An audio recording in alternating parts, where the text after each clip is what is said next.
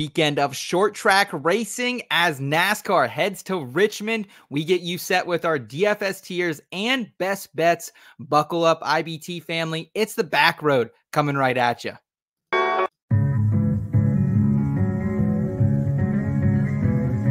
a non-points race, but it is a short race. Checker flag. That's all this race is. Two from the States.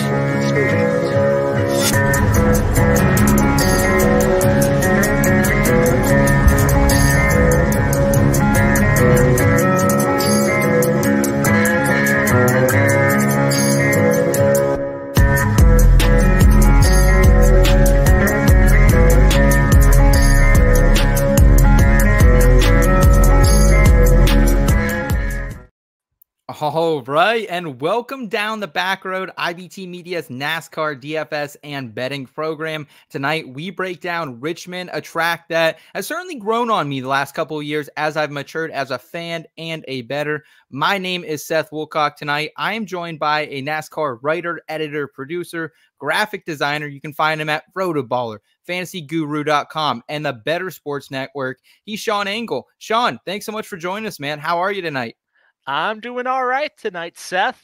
Great to be here, talk some NASCAR, be on the back road for the first time. It's quite exciting. And we got the action track this weekend, Richmond.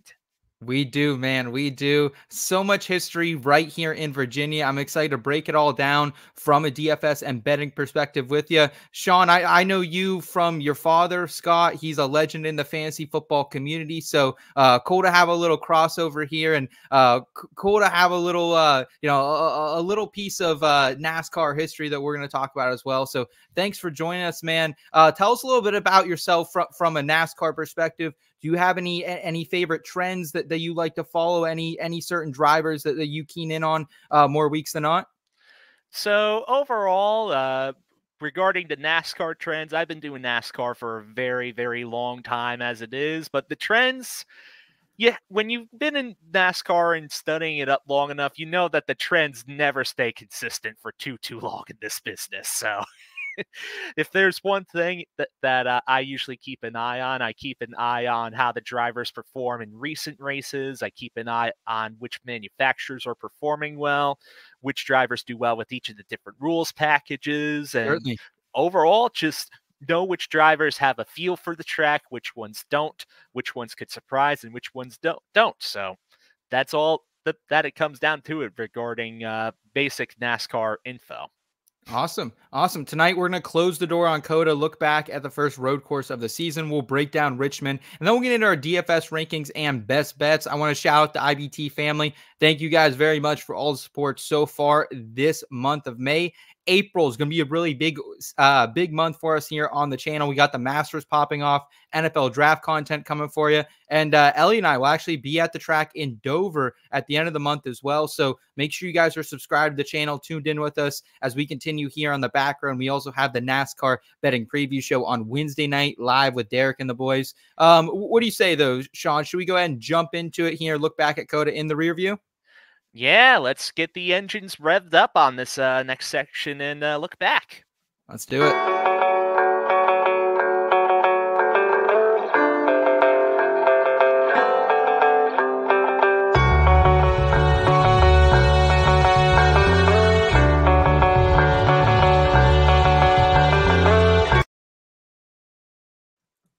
All right, man. So let's talk COTA. I always love COTA. It's the first road course of the season. I think it's a very unique track. It has elements of a newer road course. Still, though, kind of some of those elements of the traditional Watkins Glen and Sonoma. Corey Heim, he outlasts Ross Chastain. We saw some speed out of Connor Zilisch, newcomer, in the truck qualifying. And then the Xfinity, probably the race of the weekend. SVG, Austin Hill, they leave the door open for Kyle Larson for a last lap pass. And then the Cup race, William Byron takes a caution-free Cup race, second win of the season for Byron in that number 24 camp. What was your general reaction to the weekend of racing down in Texas, Sean? I think overall, when it comes to COTA, it was a pretty interesting weekend. I'd say the truck race was about what you expected there. Corey Heim ended up winning so forth. He just continues a crazy season where he's Yeah. finished top 5 or 6 or better in just about every truck race so far in this year. He's got some crazy talent over there. But then you have to mention Connor Zilic. He came back through the field several times after setback Yes. after setback Yes.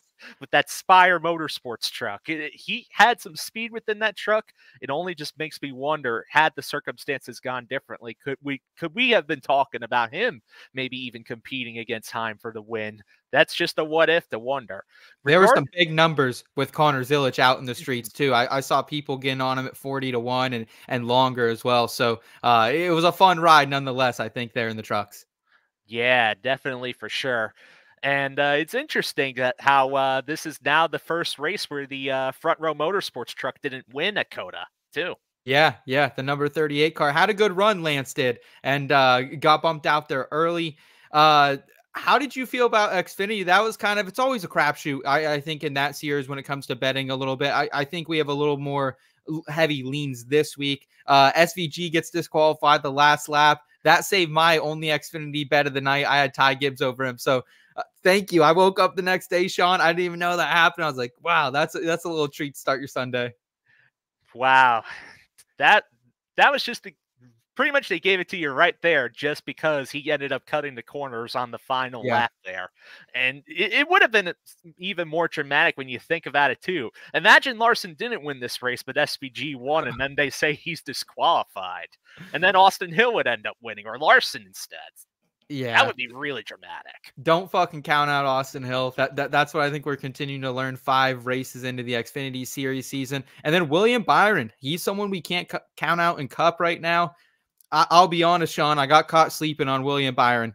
The number was long. Everyone was saying it early in the week. I was hammering down on Tyler Reddick. I couldn't look past the road course history in the next gen. I couldn't look past what he did at COTA, but William Byron had a ton of speed here in 2023, so we shouldn't have been surprised. And what did you think overall about this performance on the road course, not just from Byron, but from the entire Cup series? Because caution-free race, they're getting better at this track as we're learning as we go ahead. Yep. Even though all the drivers have been getting better, there still was quite a few penalties that were out on display for drivers still cutting the corners. Yeah. We saw that with Chase Elliott when he was trying to regain control of his car. We saw that with a couple other different drivers. But then you also have to mention about not just William Byron and how dominant he was, but you also got to talk about Christopher Bell and that charge he tried throwing up with about 15 to go. He was about like 14, 13 seconds back, and he almost made up the entire difference by the last lap, which is kind of crazy. If he had one more, would have been even more interesting, I say. I think he was going to get there. He was finally, within a second in that last corner. So super excited. And I was hoping he was going to get there. I had the Toyota to win manufacturer bet there. Plus 140. I was riding that, hoping that he could get it done. He doesn't. Only really thing I got right last week, and I'll be honest, is I was on Ty Gibbs after practice and qualifying, hit the top 3 number on him. Alex Bowman. We put him on the thumbnail last week. We put him all across our socials last week. We loved Alex Bowman, top 10. Should have got down on the top 5. I looked at it a lot, especially as that number grew post-practice and qualifying. I didn't go for it. So I'm licking my wounds a little bit here overall, hoping I can get right here heading into Richmond here, Sean. Oh, absolutely. But, Bowman, he had top 5 finishes in the last 2 races at COTA, and this one is just his 3rd one in a row. So he just has a knack for this road course, and I've always thought he was a bit of an underrated road course racer. He's always had some solid results, but COTA, that's just his track. It is, man. It doesn't matter where he is on the track. He's going to make his way forward. So thank you, Alex Bowman, for being our saving grace last weekend that didn't make it an absolute wash. Sean, let's go ahead, though. Let's move forward. Let's talk about what is to come here this weekend in Horizon Forecast and break down Richmond. Hey, Michael, it was only 20% chance of rain. I think we got all 20.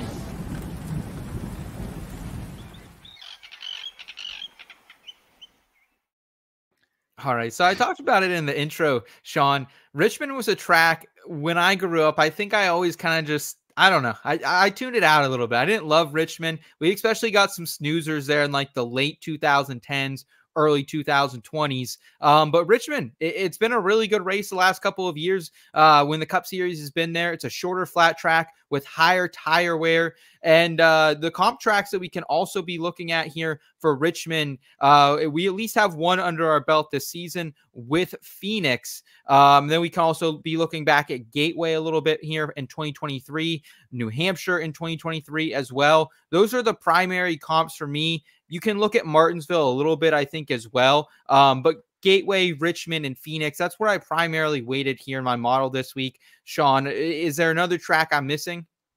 Well, I think those are all good comparable tracks in order to base the data off of. But I did want to also mention this, that we did also experience a short track race where tire wear was a big concern too. And that was Bristol, as we know. And we got to take some notes from there, even though it's an entirely different track type. I mean, well, it's similar but different, you could say. Yeah. But still, we can base some of our notes regarding how drivers were able to handle tire wear from Bristol, and that could apply towards this race at Richmond as well.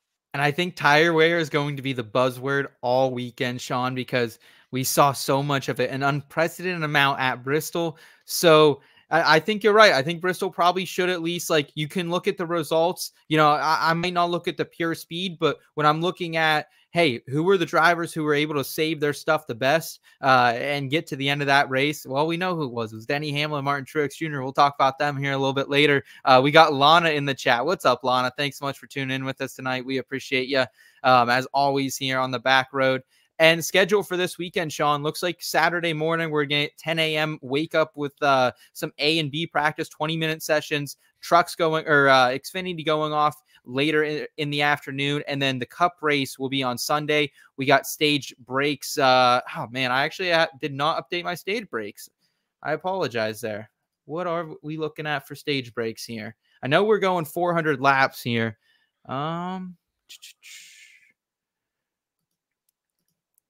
All right, we'll come back to it. We'll come back to the stage breaks. Some trends I do want to have us keep in mind as well here. Qualifying canceled last year. I've seen a lot of people out there trying to say, hey, this guy qualified well last year.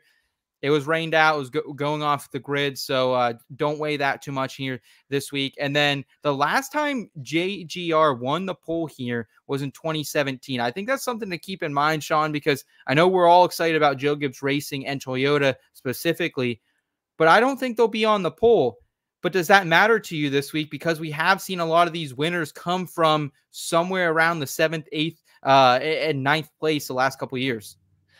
Well, qualifying, it is going to matter because it's a short track. And with short tracks, ultimately, drivers are going to need to do more work in order to make more passes when you go fourth and you start from, say, the middle part of the pack or the rear of the field. But it has been shown, and Phoenix was an example of this, where if you do have a good enough car, though, you are going to be able to march your way to the front. We saw that with Christopher Bell at Phoenix, ultimately, and I think that's going to come in to play as well. You even look back towards the very last race at Richmond in July last year.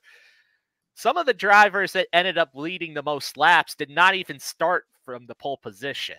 In fact, actually, the winner who led 88 laps during that July race was Chris Buescher. His starting position was 26th. Crazy. There. Yeah. Yeah, this is one of those tracks we usually see a surprise driver or two kind of march through the field.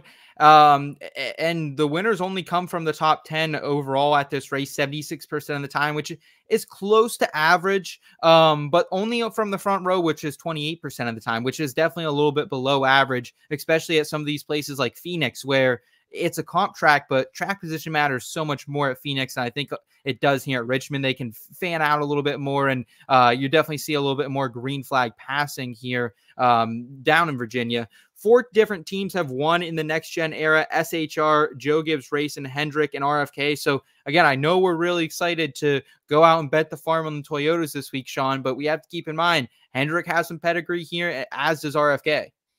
Oh, for sure. Especially when you mentioned about Hendrick, Larson and Byron. They're two of the drivers that I have my eye on already this week, just because Larson is one of the more recent winners at the track. And also in this exact race 1 year ago, Byron led over 100 laps. So we have to keep that in mind too. That 2014, they've been showing that they've been having speed no matter what the track type is this season, just like last year. So those two in particular we have to keep our eye on. And RFK, they've been great on the short tracks within the past year or so. So another team that also really watch for. William Byron will be up there as long as a fucking silver bullet doesn't get in his way this week here, Sean. Let's get to the iFantasyRace.com's Asterisk Mark Driver of the Week. If you guys haven't checked out iFantasyRace.com yet, please head over to their website. This is where we're getting a lot of data here for our handicapping. Myself uses this. Our entire staff here at IBT Media uses this. I know a lot of other folks in the industry use it as well. You get everything from his total speed rankings that is a custom iFantasy metric, or you can just get, your basic loop data there, and also everything like to the schedule events as well. So make sure you're checking out iFantasyRace.com. Ryan is telling us that Tyler Reddick was actually really good here last summer. Performance-wise, he was top 3, but finished 16th in that race. Started on the pole, led 81 laps, won stage 1, finished 3rd in stage 2. And then lap 330, running 2nd place, got into a pit road violation and ends up messing everything up for him. Disappointing day from Tyler Reddick back there in the fall. And it kind of sounds like Phoenix earlier this year as well, Sean. Like, there was a legitimate time in that race where, like, God damn, Tyler Reddick's the fastest car here early on. Does this make you have any interest in Tyler Reddick? I haven't found a way to get him on the betting card yet, but he was one of my initial thoughts when I was looking even at the Phoenix data from this year as well. So when it comes to Tyler Reddick, he is in a Toyota, and Toyota, I have a pretty strong feeling that they are going to be the manufacturer to beat this weekend just based on recent history, because they've just been dominant, leading laps, getting their drivers competitive for the win. But Tyler Reddick is one of those few drivers that just hasn't really been competitive that much in past races at Richmond. The very last race at Richmond was the very first time that he ever led laps at the track. And he still has not even scored a top 10 finish in his entire Cup career at the track so far. Wow. Okay. Wow. I'm glad you're throwing out some overall driver history. I think sometimes I get so locked into the next gen and to the last couple of starts here, and I don't look at it holistically. Like, damn, Tyler Reddick's kind of never really been that great here. He's going to have the short run speed. We know he has all season long. It's just, can he sustain that and get the finish he deserves? He's always a tricky bastard when it comes to DFS lineups. I usually don't play him in cash games, and I probably won't this week either. But like in my fan track season long league, I might be throwing him out there, and maybe if we get some plus money matchups here on Sunday, I could as well. Let's go ahead though, Sean. Let's break this race down a little bit further. Driver specifically here in tire tiers. All right, let's do it.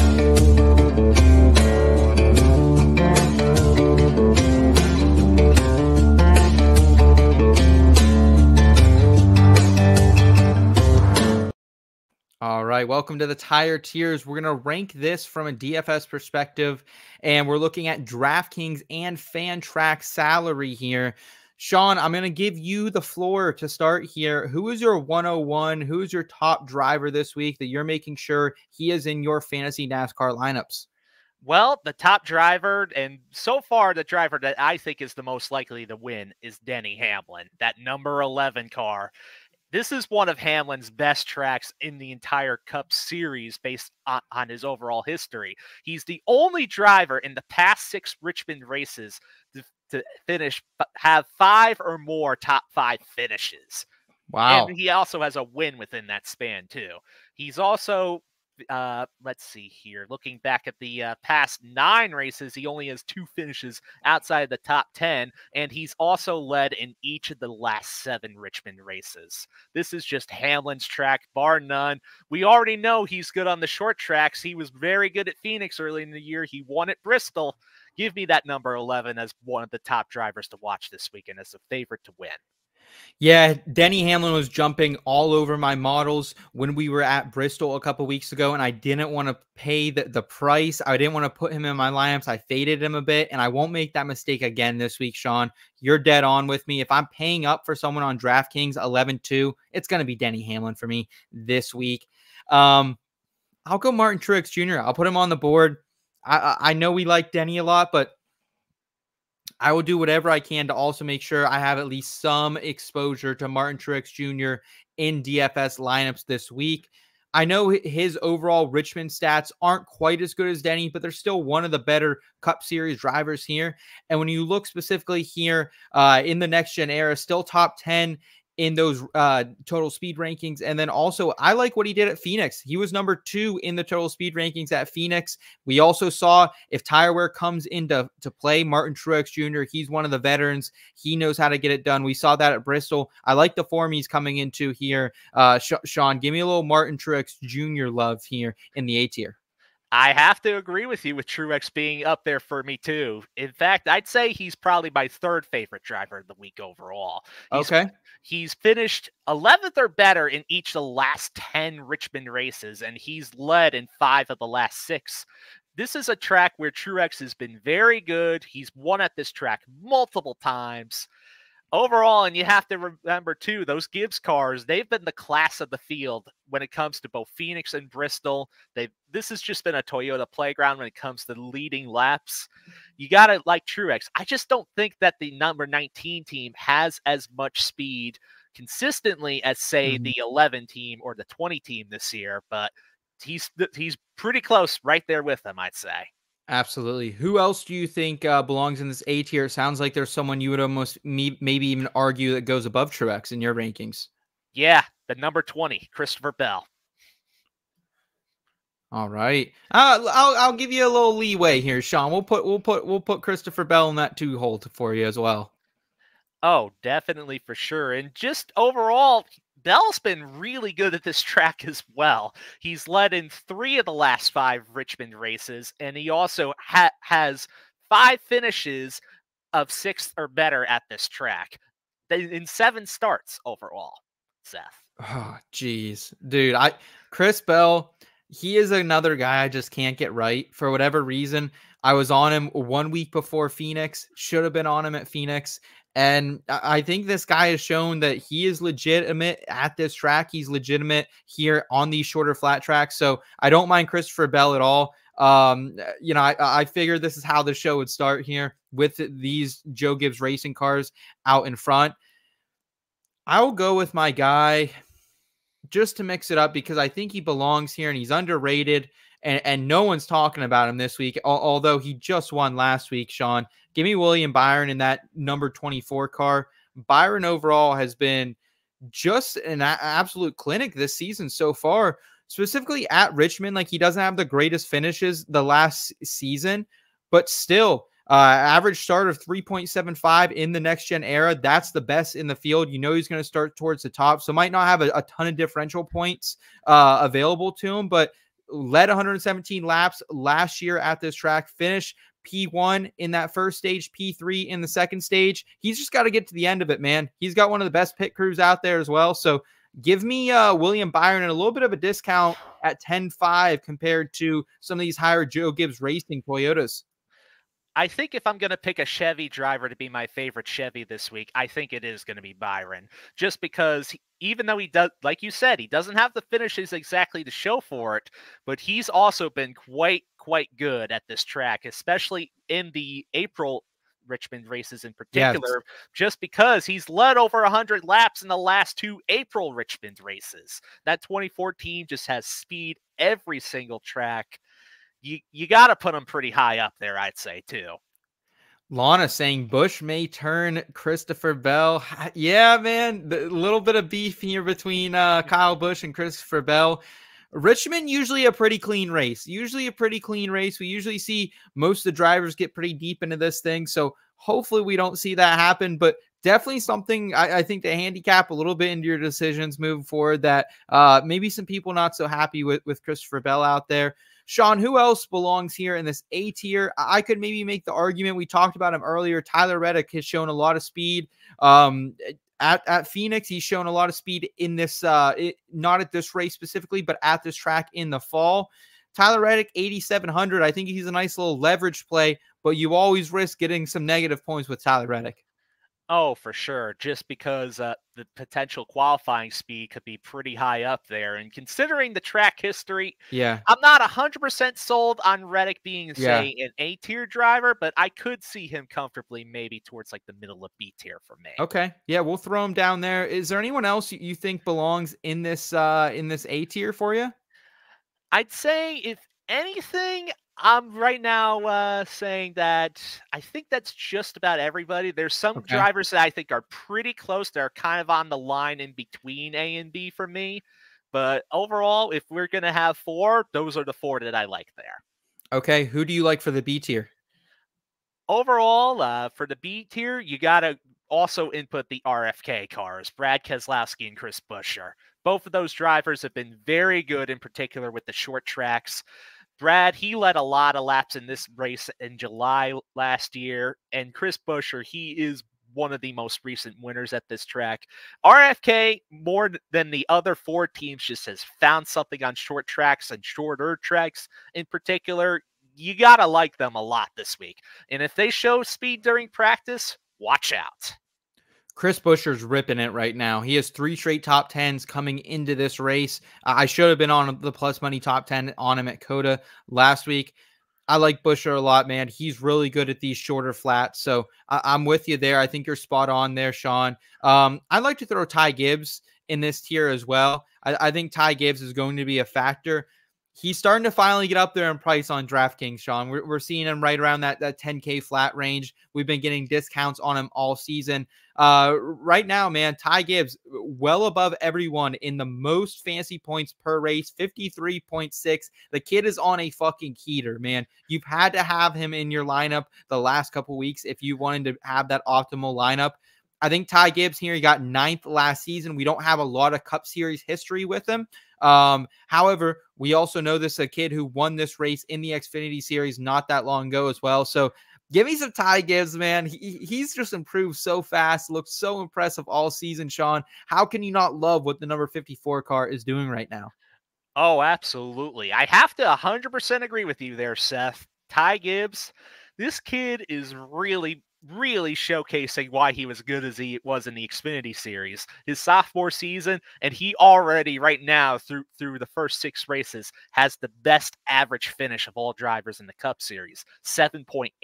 Yeah. He's been arguably the best driver without a win this season, I would say. So maybe it comes here. Sean, who else goes in the B tier for you? I think we still have a couple heavy hitters that should be considered. Oh, definitely, for sure. One of those drivers that I'm already considering for that is the number 1 of Ross Chastain. Ross is a driver that you wouldn't expect in order to be exactly a great driver at this track, considering his history, but he has led in 3 of the last 5 Richmond races. He also has 2 top 10 finishes within that span as well. And Trackhouse, they're another team that's been pretty good when it comes to these shorter tracks as well. And also, let's not forget, too, out of all the Chevy drivers at Phoenix, the best placing one was Ross Chastain, and he was the only one to finish inside the top 10. Yeah, man, I'm on board with Ross Chastain here once again. Another guy who's just pulling off some really good finishes right now. Multiple top 10 so far this season. I like what Ross is putting out there. He's found that consistency again that we saw early last season and towards the latter half of the year as well. So I like Ross Chastain. We're going to throw Kyle Larson up just for some housekeeping as well, I think. Larson, man, like, he's a little overpriced for me this week. I don't think I'll have a lot of Larson at 10-2, but still a threat to be that top Chevy. If it's not Byron this week, it probably is Kyle Larson, I think, here. Won this race last season, wasn't the best car, but still was leading some laps here, and about a top 5 car on those shorter flat tracks overall. So give me a little bit of Kyle Larson here at the end of the A tier. And the only other person I could maybe consider here, Sean, would potentially be Ryan Blaney. He's shown speed at different times on the shorter flat tracks, top 3 in the total speed rankings over there at ifantasyrace.com. However, he hasn't been as good recently, I feel like, at Richmond. As far as Ryan Blaney is concerned, he's kind of on that line between B and C for me, I'd Okay. say, just because ultimately he hasn't had too many standout runs when it comes to his track history. Although he has led in 3 of the last 4 races, and he does have 2 top 10 finishes within that span. I think ultimately it's going to be really dependent on where he qualifies and how good his car is in practice. I'd say I'm going to lead him over into B just because out of all the Ford drivers, he is one of the better choices and he's been more consistent than a lot of them this season. But he's probably the last driver I'd stick on to B. Okay. All right. I will throw Joey Logano in C's.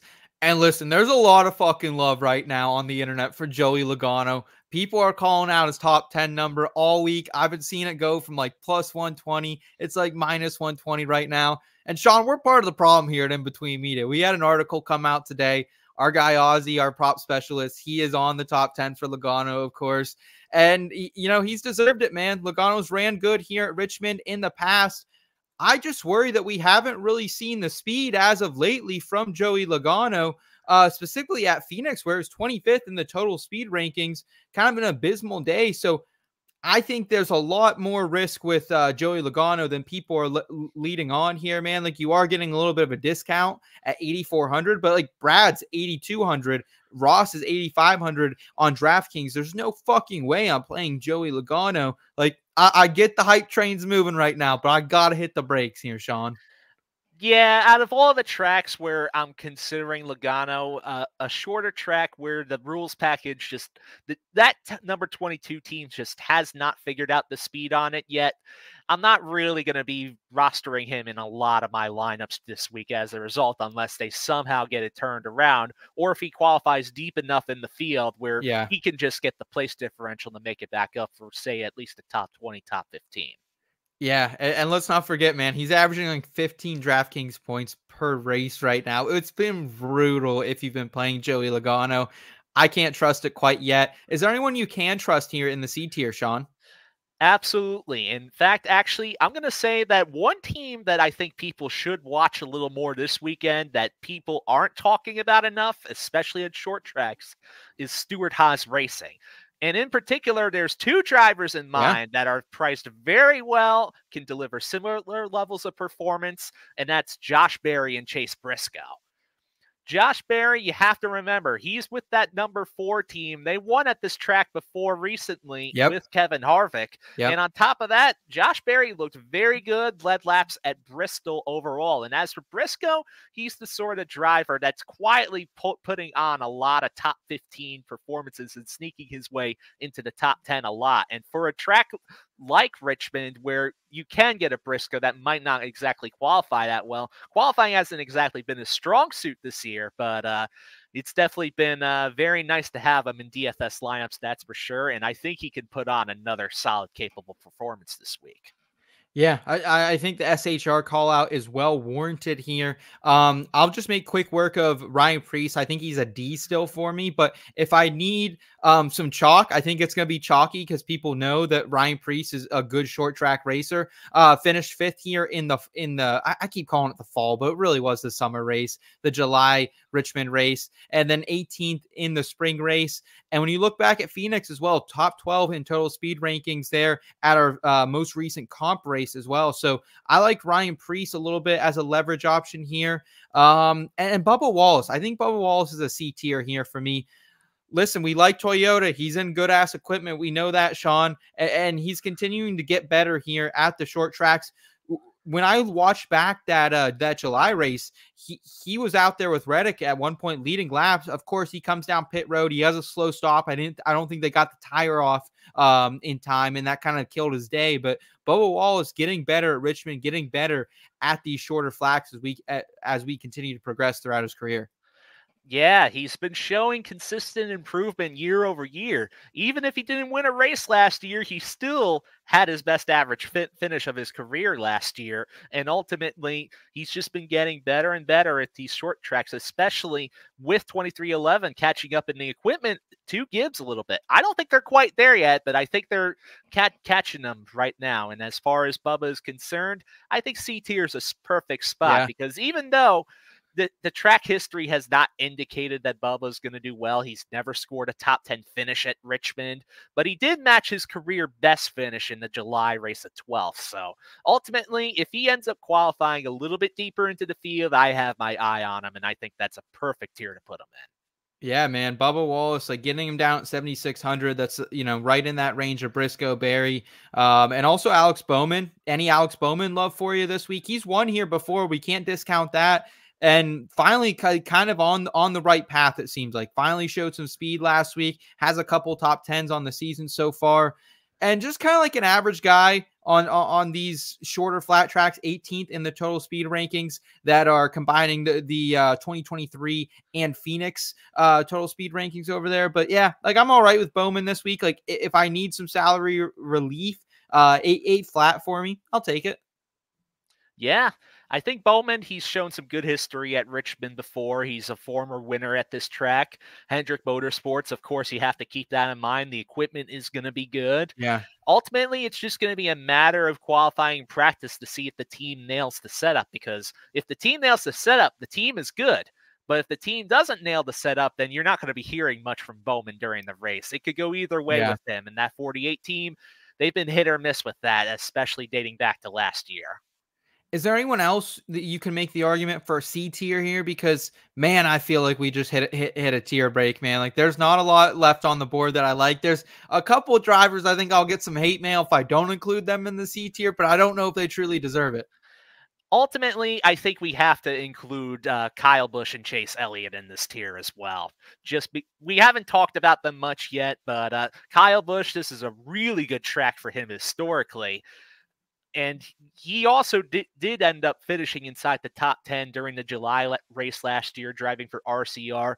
My only reason for not putting him up higher would be probably just because that RCR team, they've been hit or miss when it comes to the setups. And so far throughout the 2 short track events that we've had at Phoenix and Bristol, they've missed the setups really.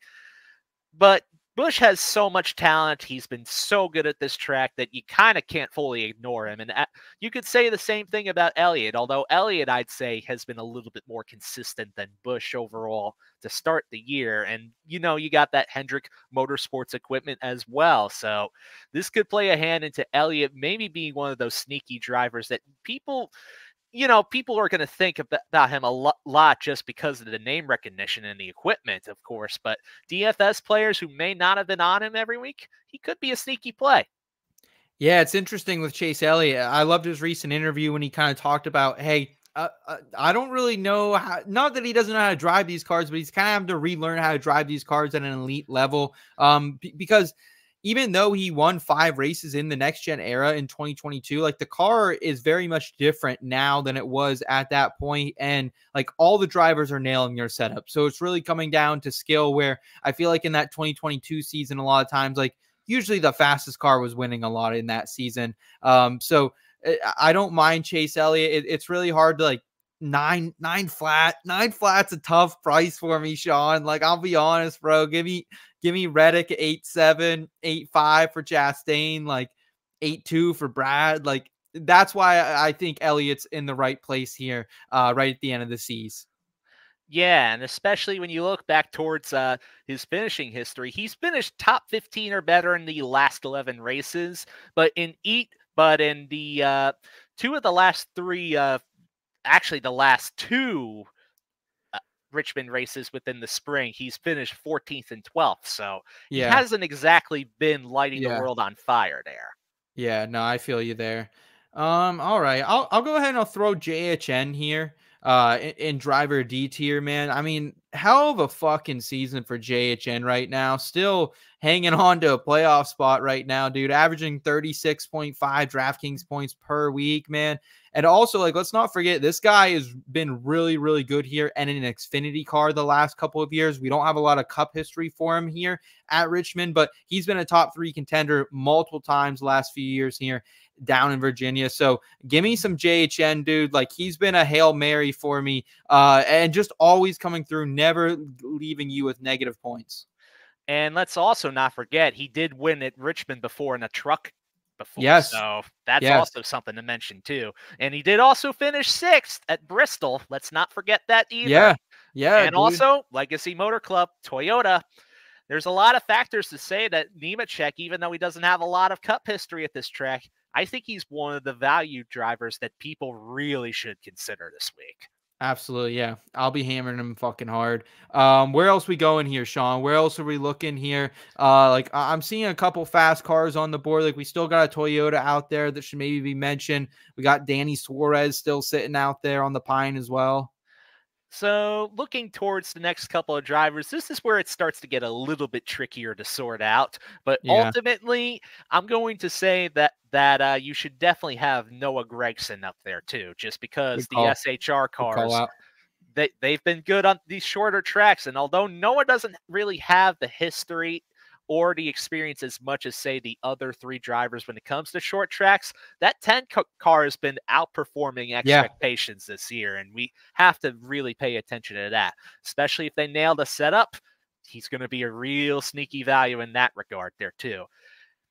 Yeah, let's not forget Noah Gragson, 7th in the NASCAR total speed rankings here at Phoenix earlier this season, one of our best comp tracks. And also Noah Gragson, man, like, he's in this number 10 car. I know it's a different driver, but Eric Almirola always came to play at Richmond, always came to play these shorter flat tracks, kind of the king of them, really. So I'm excited to see what Gragson can do.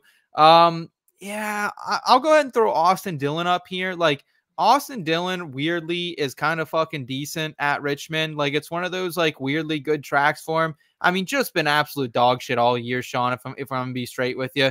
But finished 9th here in the fall. Finished 25th in this race last year. Going back though, has a 16th, a 10th, an 11th, a 10th. Like, he's up there, man. AD really likes this track a little bit. Yeah, it's a track that ends up fitting with his driving style a little bit. And although he hasn't been impressive this season, as he only has 1 top 20 finish throughout the whole year, and that being at Las Vegas, he still is a driver that I think we can keep an eye on based on the history. And he also scored positive place differential in 2 of the last 4 races this season. So, Austin Dillon, RCR, it's better equipment, you can argue, than a lot of these teams that are far down within this range too. Yeah, dude, the equipment is so, like, especially when you look at how those Xfinity drivers are running their equipment, it's like, damn, Austin Dillon's seat would be so hot if he wasn't, you know, the grandchild, man. Let's throw Danny Suarez here too, Sean. Just, you know, I don't think we need to touch much on him, but top 25 in the total next gen total speed rankings here at Richmond. So I think he deserves a little bit of love. Anyone else you can make the case here for the D tier? Ultimately, looking at these last couple of drivers, you can make an argument, say, for Michael McDowell. You can make an argument for Carson Hocevar as well. And also Justin Haley, I'd say, even though this one is a bit of an interesting call too. But that 51, I think that 51 is better than what people make it out to be, especially as we see within the last 2 weeks or so. Dude, Justin Haley, like, always just gets fucked out. Like, didn't he get disqualified again this last weekend or something? Yeah, he got disqualified at COTA because his car failed post-race inspection where it didn't meet the minimum ride height.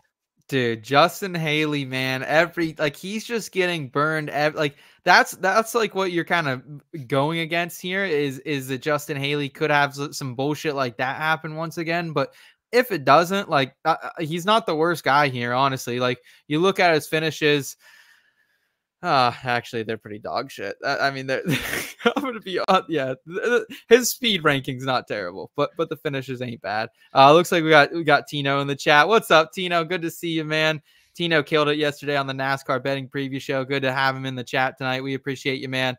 All right, let's drop to F. throw Eric Jones here. He's in a Toyota.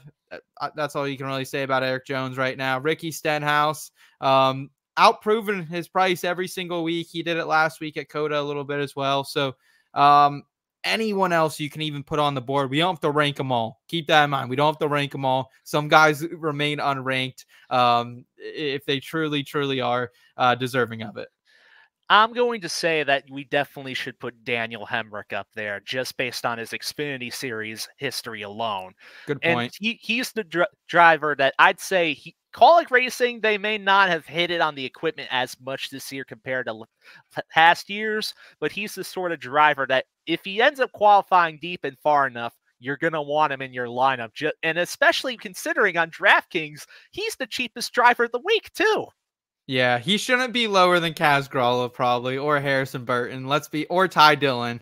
You are right. That is a misprice, Sean. I like the call out there. I'm the first one to take shots at Kaulig because, I mean, let's just be honest. Like, what are you doing with Ty Dillon, the 16? Like, I could name 30 other drivers I would rather see in that car, more deserving of that ride this weekend than Ty Dillon. Like, what are you doing, Kaulig, man? Like, it pisses me off, to be honest, because now people are going to have to drive around him. And he's going to get loose and he's going to take out Denny Hamlin or something when we're on the outright. So not thrilled with that decision, not thrilled with Kaulig, but Daniel Hemrick at 5 flat is a misprice. But I will say this about Ty Dillon. He ends up qualifying far back enough, though. He can actually be worthwhile in the sense that his history, even though he doesn't have the finishes to show for it, you look back towards each of his last 4 races at Richmond, positive place differential every time. Something to keep in mind. That's a good point. Oh, terrible. We're in the Ty Dillon segment of the show. I don't know. Can we rank Austin Cindric, man? He's been pretty bad at Richmond too. Yeah, he's not a driver I'm really on this week. The only other one that I'd say I'm even considering to maybe put up there is Todd Gilliland, just because the Front Row Motorsports equipment has been fair and solid enough. And Gilliland, he did score a top 20 finish at this track before within 4 starts. So he does prove that he can finish if he actually has the circumstances go his way. And that we have to remember, Front Row Motorsports, their equipment got an upgrade overall this year because they have that Team Penske alliance now. So they get some of the same information that Ryan Blaney or Joey Logano get. Yeah, I'm with you there, man. Corey LaJoie, I'm not going to rank him. This is like, he is so bad here. Like, it's terrible. 32nd, 21st, 28, 31, 29. Like, you're better off taking the shot at Daniel Hemrick at 5,000 than honestly paying 700 more for LaJoie. So Zane Smith, man, just been a tough year for Zane. Like, we know this kid's a talented driver, and like, I don't think it's the worst equipment. Spire's equipment hasn't been terrible this year. Just a lot of bad luck for Zane. Hopefully he adjusts here quickly. And Kaz Gralla, man, like, hey, shout out Kaz, dude. Like, he's at least run respectable. Like, he hasn't killed you. He's had like actually 3 like 40-point games here on DraftKings this year. So like, shout out Kaz Gralla. How about it, Sean? How about it? Kaz Gralla, he's one of those drivers that if he qualifies deep enough, he's going to end up paying off for your lineup right there. And he's done that all throughout the season so far. I couldn't even find any Kaz Gralla stats. So I was honestly like looking at some crazy, just like long ass shot top 10s just to see. And I was looking for Kaz Gralla Richmond stats. Couldn't even find him. I don't think he's been here in the Cup Series at all yet. Not at all. Yeah, didn't feel like looking back at Xfinity or trucks. So, yeah. It's crazy, though, because I was able to find his Xfinity stats. He has 5 starts at this track, 3 top 10 finishes. Oh, Kaz Gralla. And a top 15 within that span as well. So we're ranking him. We're throwing him on the board. 4 out of 5 starts in the Xfinity Series, he's been top 15 or better with 3 top 10s. All right, Kaz Gralla is on the board. You talked me into it. All right. All right, so that's going to be our DFS tiers for the week. I'll put out an article on the website about it tomorrow. Sean, let's go ahead. Let's round out the show, though, with a little parking garage props. Let's do it.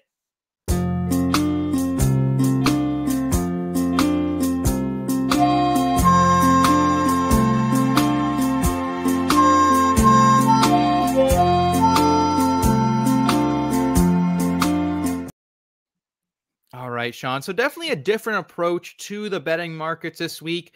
A lot of our usual plus money top 10s not an option this week. The top 5 market even quite a bit juiced, and I don't like a lot of the matchups I'm seeing pre-practice and qualifying. That being said, though, there is still some value, I think, in some of these other markets that we don't consider a lot. What was your overall impressions of what the sportsbooks offered our NASCAR bettors this week?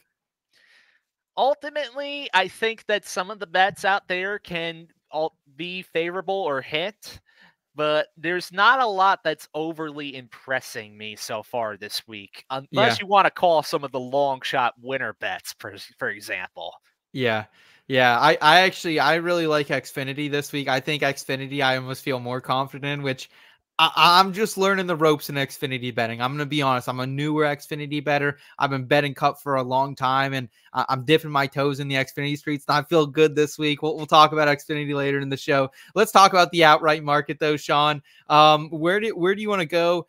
My thought process, especially with a lot of these Toyota drivers going to be in that B qualifying, is that there was only one Toyota that I felt confident to get down pre-practice and qualifying that I thought the price would be cut down more. I like Martin Truex Jr. I like Ty Gibbs. I like Reddick, but I ultimately think they might be just as good of a value, if not better of value, after practice and qualifying. Was there anything pre-practice and qualifying specifically on the Toyotas you liked in the outright market? As far as outrights are concerned, the one that I may take a chance on as far as odds are alone is at least Ty Gibbs at plus 900, just because Yeah. JGR, as we know, they're the team that I think you're going to have to beat in order to really win this race. Sure, you have Bell at plus 500 or Hamlin at plus 500, and Truex is at plus 650. I think all three of those drivers are definitely in the conversation to win the race this weekend. Yeah. But Gibbs is not in the conversation as much, just because you can say he doesn't have as much experience as the other three, or the fact of the matter is that 54 team just hasn't won a race yet, whereas the other three are proven winners. But I think people are kind of underestimating Gibbs, especially with how consistent he's been this season. So something we have to really watch for.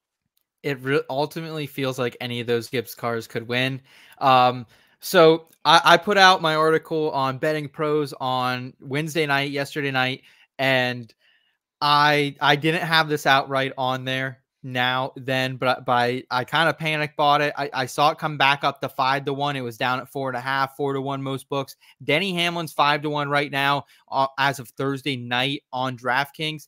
That's a price I'm willing to take, man. Like, Denny Hamlin was just so far better in a way than everyone that I looked at in my metrics this week. Number 1 in the Richmond Next Gen total speed rankings. Number 1 in the short flat track total speed rankings. It's also taking Phoenix into consideration. He won at Bristol, which we saw a lot of high tire wear. Was a unit here at Phoenix as well, despite an 11th place finish, number 4 in the total speed rankings. I think Denny Hamlin is very live to win, and I made a mistake by not getting on him at 5-1 at Bristol. I think he's going to get in that second group in qualifying. I think he'll qualify inside the top 10. I think we see this number maybe 4.5 or so. So I think anything 5-1 or better on Hamlin this week, you should be taking. Absolutely. 100% agree with that. Just because Hamlin's history, as we mentioned earlier in the show, is really quite incredible. Just Richmond is one of his tracks. Joe Gibbs Racing Equipment. Yeah. He won at Bristol, led a lot of laps at Phoenix.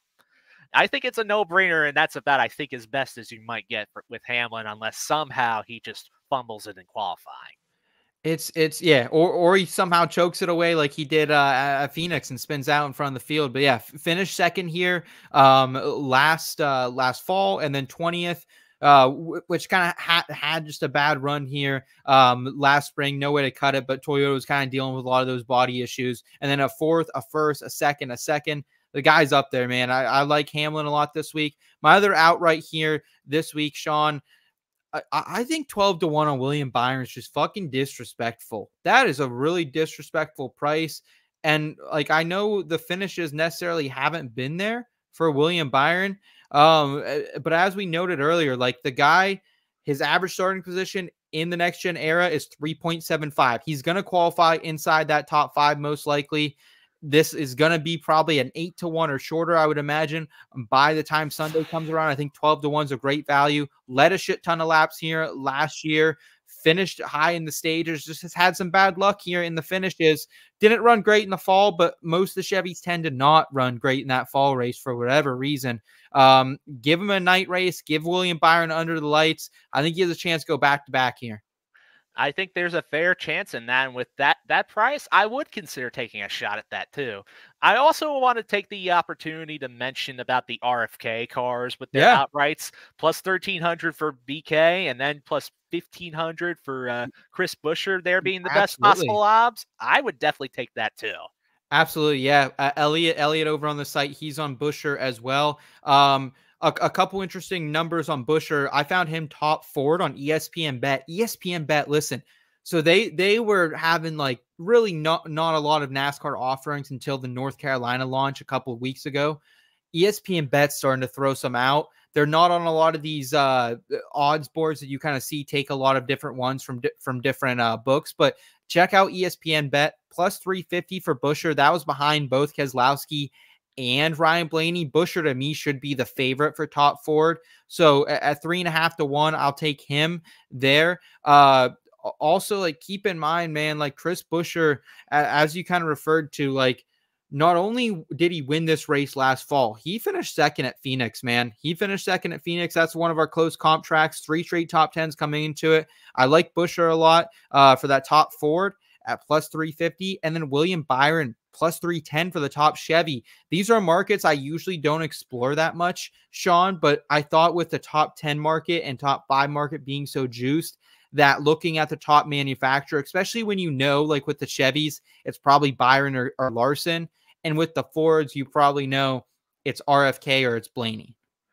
Yeah, pretty much. I'd say that's very accurate, especially when you consider the equipment level this week. I think for the Fords, it's really just RFK versus Blaney, I'd say, are the main considerations. But unless you want to really rely on the sleeper picks being the SHR cars. Yes. Anything else for you in outrights that you're considering getting down or have gotten down on already, or in the placement props? There are a couple that I am considering, like if I was going to go a little deeper, I would maybe consider Ross Chastain at plus 2,200, just because I think outside of Byron and Larson, he is the best Chevy driver in this field as it is. You could also say the same if Alex Bowman nails his setup. He's at plus 5,000. Chase Briscoe and Josh Berry both have super deep odds, especially when you consider that 4-car, Josh Berry. Harvick won in that car not too long ago in 2022. So you do have to keep that in mind. And he is plus 10,000 as the highest possible odds you can get on him. And Chase Briscoe, he's plus 8,000 at Caesars in order to outright win. I would maybe consider throwing a buck on that at least. Okay. Yeah, you would love my co-host Elliot, because he has a couple of those guys highlighted in his article on the website that he likes Berry a lot this week as well. So some Josh Berry love. I love to see it. In the placement props, only thing I haven't mentioned is I'm okay with drinking the juice on William Byron top 10. It's minus 154. You're paying some premium there, but I just kind of wanted to hedge myself a little bit on some of these longer numbers on Byron. So I thought minus 154 on Bet Rivers was a bit of a value when he's minus 220, minus 250 on other books. So I'm drinking a little juice there. I didn't get down on the Buescher, but he's like top 10, minus 140 as well. I don't know if he'll qualify that well, so I'd probably wait on that one. But I was interested in that a little bit as well. Anything else replacement props for you here in Cup? As far as the top 5 and top 10 bets are concerned, I'm going to say that this will be an interesting week, that if you wanted to do a 3-legged parlay for a top 10s, you should maybe consider doing that for something like 3 of the 4 Gibbs cars in particular. That I like the idea of that personally. Like you get Hamlin, Bell, and Truex to all finish top 10. Heck, maybe even finish top 5. I think that could be a very interesting parlay in order to try out. But there's also a couple of other top 10 bets that I am looking on that look very interesting to me. Alex Bowman at plus 165 as his highest odds here. Chase Briscoe, as mentioned, plus 225 on DraftKings Sportsbook for a top 10. Josh Berry's plus 300 for the highest possible odds there on Caesars for a top 10. Okay. Yeah, there's a couple here. Or even if you really want to get deeper with the top 10s, one driver that I think I might take a chance on or consider taking a chance on is John Hunter Nemechek. His highest top 10 odds is plus 425. So wow. Okay. Yeah, not a bad number for JHN for sure. We shared a little bit of JHN love earlier in the show. I have nothing right now for matchups or groups. That's something I strongly consider after practice and qualifying. We usually see a strong line movement in there. Was there anything that you saw that caught your eye here before P's and Q's? As far as the matchup or head-to-head bets are concerned, I'm not really going to be looking at doing many of them until after practice. Yeah. But so I'm with you there, but there is one that I did find a little interesting, and that's the Martin Truex Jr. versus Ty Gibbs bet, with Ty Gibbs being plus 100. I might consider that one, if anything. Okay. Yeah, I saw that out there as well, and it's so hard for me to want to bet any of these like top Joe Gibbs Racing Toyotas, man, because they all feel so even this week. Like I could literally see them anyway finishing 1 through 4, but like if I did have to rank those guys as we kind of did, like I would definitely probably put Truex ahead of Gibbs, but at even money there, I could consider Gibbs for sure. I want to move to the specials and to other series and talk about Xfinity a little bit this week, because I think Chandler Smith, dude, is just like, I think he's the hammer here, man. I think he's the hammer. I got him at plus 330 on ESPN Bet. That was the best I could find him outright. I also got him top 3 minus 125 at Bet Rivers. Like, Chandler Smith was easily the best driver at Richmond last year in Xfinity series. And also he was in colleague equipment. Like, he was in not as good equipment. Now he's in a Toyota. He's in great equipment. And in addition to that, like, we even saw him in the Cup Series at Richmond last year, dude. He finished 17th. Like, this guy has something about him. He loves this track. I want him any way I can get him. I also have him over Justin Allgaier here, minus 135. Like, I'm drinking a little juice there, but then also to go like on the outright full unit, like lay up Chandler Smith this week. If it doesn't happen, it doesn't happen. But I'm there with this kid. Yeah, I'm going to have to agree with you that if I had to pick one driver in order to win in the Xfinity level, it would have to be Chandler Smith. He dominated at this track when he won before.